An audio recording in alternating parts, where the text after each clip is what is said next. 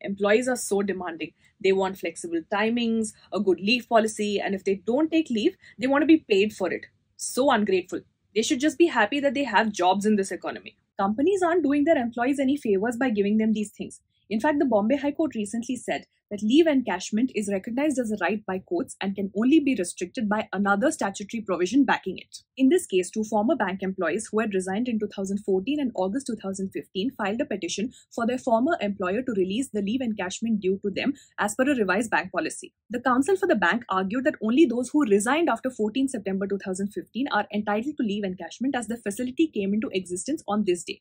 But after studying various related judgments, the court agreed with the contentions of the petitioners. The bench said that leave encashment is like a salary which constitutes property, and that depriving a person of their property without any valid statutory provision would violate Article 300A of the Constitution of India. The court also held that there is no distinction between the one who resigned and retired since the benefits have already been accrued. So the Bombay High Court ruled in favor of the petitioners and directed the bank to pay the amounts owed for leave encashment with an interest rate of 6% per annum. Employees filed a court case and won. I need to be careful about the things I say about these matters.